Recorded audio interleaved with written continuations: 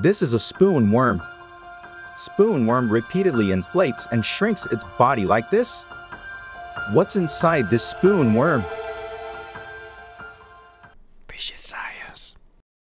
Today, let's do the SpoonWorm's anatomy. SpoonWorm is a creature that continuously changes its body shape. If you take it out from the water, it spews out water like this. SpoonWorm's body can be divided into two parts, proboscis and body. The part where it looks like a beak of a bird is the proboscis, and it has mouth inside. And the other side has anus. You can see that its mouth and anus are located at both ends of the body. And if you look SpoonWorm in the water, you can see their body swell. They can do this by sucking the seawater through their anus. You can see their organs if they swell themselves enough. I'll show the inside little bit later. SpoonWorm eats in a unique way. Their mucus is secreted from their proboscis, so you can see that their mucus clumped around here. Also, SpoonWorms live by digging a U-shaped cave inside the tidal flat. And in front of this cave, they make a trap with mucus like a spider web. As seawater comes in and out, some organic matter and plankton get stuck in this web. Thanks to their mucus trap, SpoonWorm can get their nutrients. Also, if you look closely to its proboscis, you can see the part that really looks like eyes. This part looks like a face.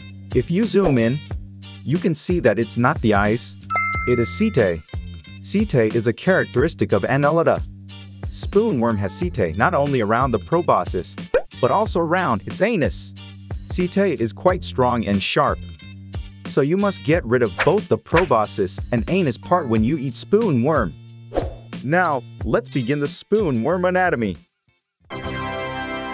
First, fix the SpoonWorm with dissection needle and split its body. SpoonWorm has red blood and it comes out quite a lot. If you take the blood out of its body and wash with water and fix it, you can see it's inside very well like this. You can see that a long digestive duct is wrapping around its body inside. Let's stretch them in line. Very long. This is the end of the intestine. SpoonWorm can swell intestine by sucking in the seawater through its anus. Through this, it can freely change the shape of its body. Also, around the anus, there is a pair of anal vesicles. They can breathe with this part using the water flow from its anus. You can also see the ventral nerve cord is passing through the bottom of the digestive duct. Lastly, most of the SpoonWorm look like males. But SpoonWorm is an animal that is distinguished from male and female.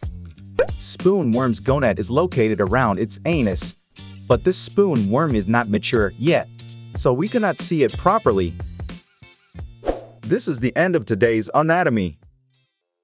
SpoonWorms called intestine in the sea, and people sometimes eat them grilled. I grilled it deliciously and gave it to Sebastian. Sebastian doesn't even treat this as food. If you enjoyed the video, please subscribe.